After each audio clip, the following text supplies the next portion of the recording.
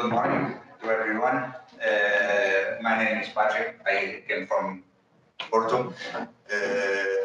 And at a few years, we started to develop one investigation about the heritage cultural buildings on the Portuguese country. So it was what I will present today. Rui is not here. It's my friend in this work, and a small word for him. It's in his home, so let's try next time to have Rui, because his English is better than mine.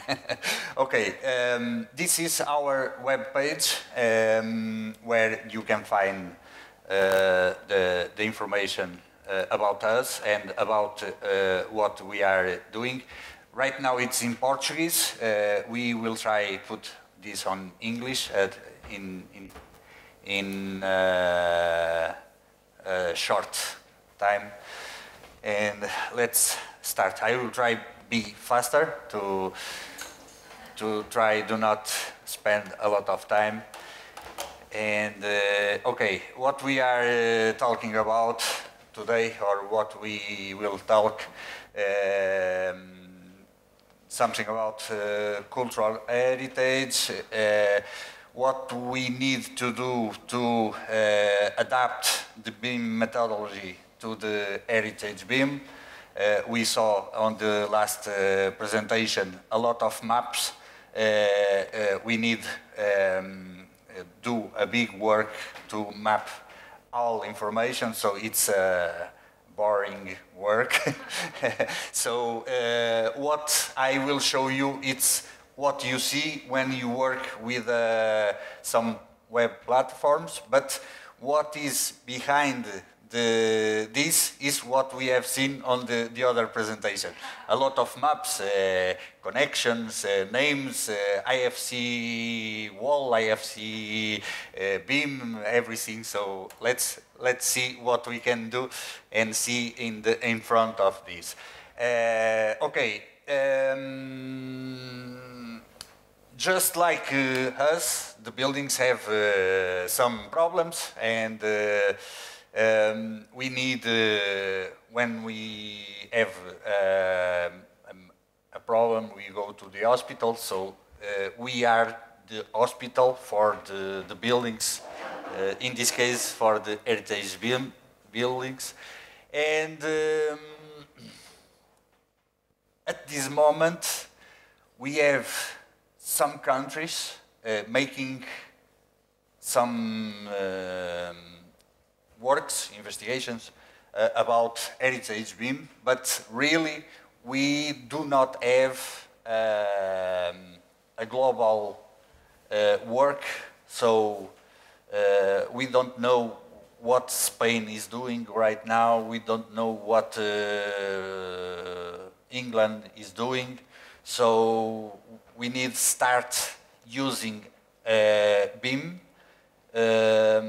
same way we using for the normal buildings. So pass the message for everyone and try have all countries working on same line. This happens in Portugal at a few years. This is the monastery of Alcobaça in Portugal. And who is the responsible for these kind of things? Anybody knows. But the stairs have 900 years, I think. And someone thinks, okay, I will do another stair, but with concrete. My question is not more easy do this in steel or wood or something? This intervention is I can't repair this because I will broke the stone. So I need to know who made this and see what we can do to make things better. Dresden, everyone knows what happens and what we have, what they made to construct again the church. Some highlighted steps. I will not talk about them. They are on internet, you can see. But here we can see the people we have worked here. They worked with very careful with the sorry, I lost the image. Let's go. Okay. Yeah. So they made the algorithm, very rudimentary algorithm. So some computers to work with the image, another computers to work with non-graphic image and everything. All this information, it was very important to know where goes any stone to bring again the church to the community. So this is very important, and this is the start of what we want to do. Okay, a simple schedule for the Portuguese law. We started on 1932 with the first law about heritage and what I want to talk about one of them. I like this word. These works of living authors are accepted. So in Portugal in 1932,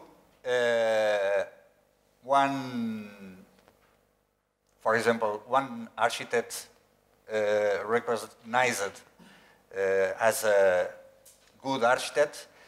His work was not considered a cultural heritage building. So it's interesting to see these small words on the law. Okay, how can we put everything working on? Sorry, again. Okay, the team. Okay, to make this or to work on heritage building, we have a lot of different people and we need work together at the same time. I can't start making the architect project if I don't know the historical building. I need to know how we can make some changes on the parts, the building. I need an engineer to know how is the structure of the building, surveyors, geologists, everything. All these people need to work at the same time. The second image is from the 9650 ISO standard. And what this means is, okay, we have the point A, it's the appointment party, or is the, I call this is the building, and after this we have a lot of teams. The B is the teams, or the leader teams, and after the teams to work. So we need work in this kind of graphic, all at the same time to have a good project and a right project to work on the. Sorry again. Today. Okay. Let's pick here. Okay. What we need to do? We have graphic documentation and non-graphic documentation. Joining everything of this, laser scannings, photogrammetries, 2D drawings if we have. In Portugal, nowadays we only have 2D drawings, but yesterday we have done the walk in the city, and we take photos, and I take laser scannings. Okay, so everyone with a simple mobile, we can make laser scans or photogrammic scans. With this, we can register what we have done. So after this, we need study the asset. Yesterday, I remember on the tree cathedral, so I made a laser scan of the center, and now I can go to some place and study the historical things about that square. If we have excavations, tests, analytical tests, or all of this information, this joined with the 3D models, we have the model for the heritage beam in this case. Okay, this is more or less the same. Is a graphic with the workflow to start and finish these models. Okay, and another graphic for the same. So let's go a little faster. We have a lot of softwares right now working on BIM, but I choose two of them.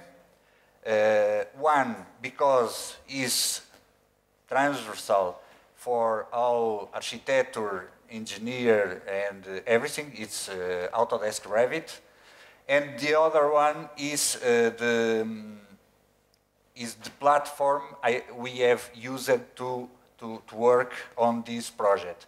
And why this? Because this one, on our investigation, was the software where we can join all information, and including the model. On Revit, it's not so easy to model heritage buildings because we have a lot of non-geometrical things. So we need softwares, open softwares to bring these geometries inside the model. So this is a new way to see the model. So let's start to see this. One thing. Okay, we can see the video. Right now, I'm advisor from Autodesk. So today I do not, I'm not here to sell Autodesk or, no, I'm advisor, but I'm working with another one. So what we are seeing is how they can register all pathologies on the building. And with this information, this goes to the model. So when I open the IFC file, this kind of information is inside the model. After this, we can put orthographic photos, so we can have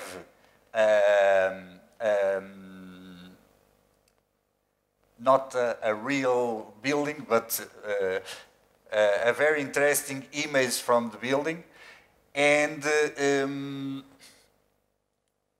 you know, they are modeling some kind of non-linear things. Another one.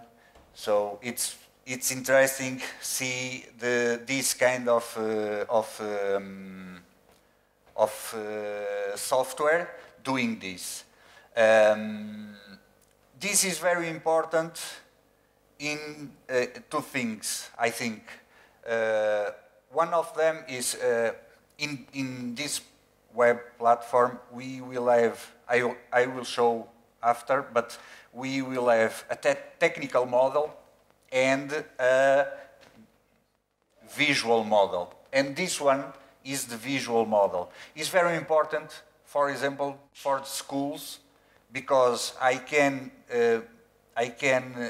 take one model to show in a classroom a building.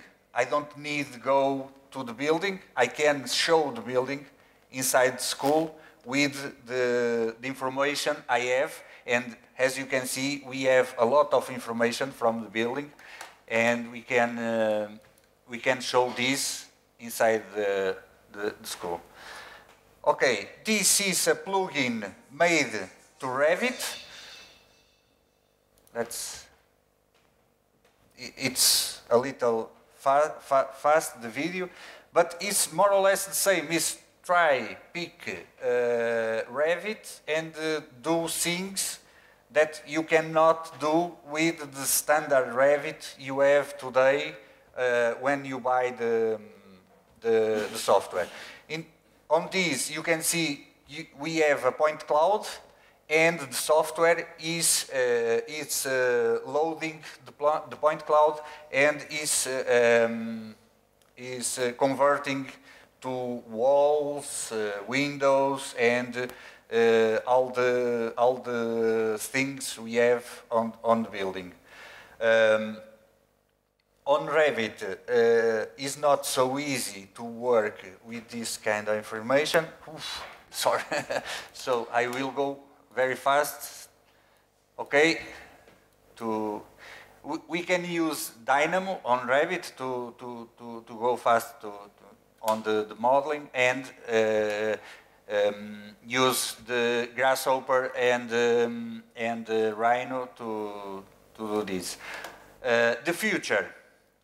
I will show, this is from 11 of this month, and this is the future of Google Earth.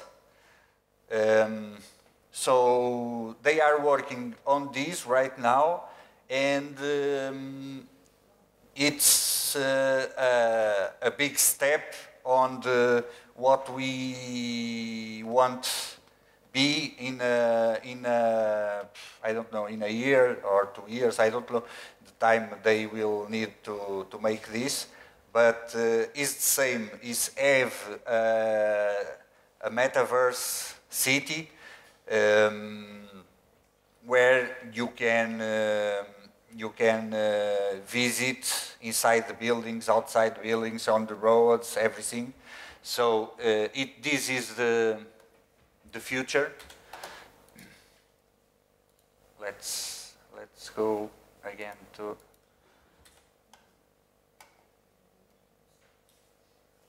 sorry, what I have done.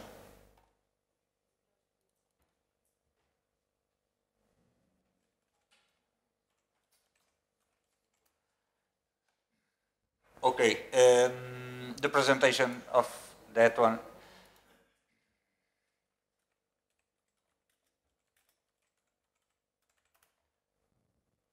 Okay, the search motor have the case sensitive to everything we have on the file name, so I can put the name of building or the city or the district of the building. I will show what we have right now on the Portuguese.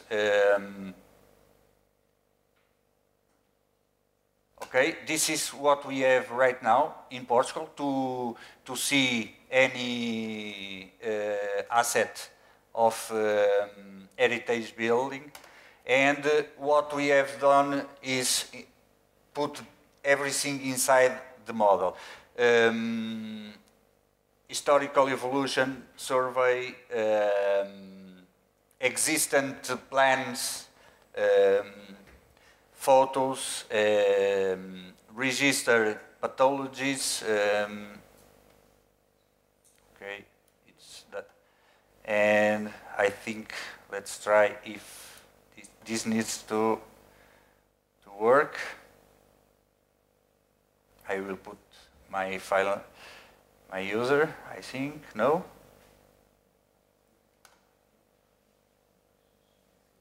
Okay, it's opening. Okay,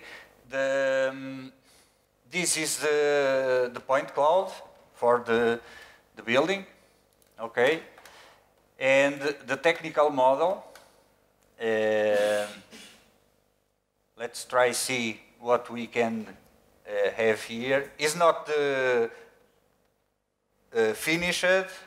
We have only the historical model. Let's. Sorry, but we are running out. Okay, it's only a few things to.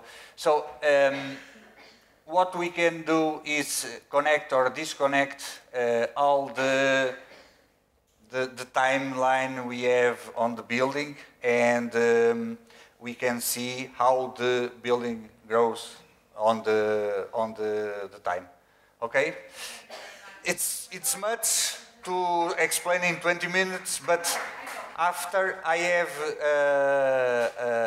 the personal cards, and anyone can have one and access, and after I can explain with more detail the project. Okay?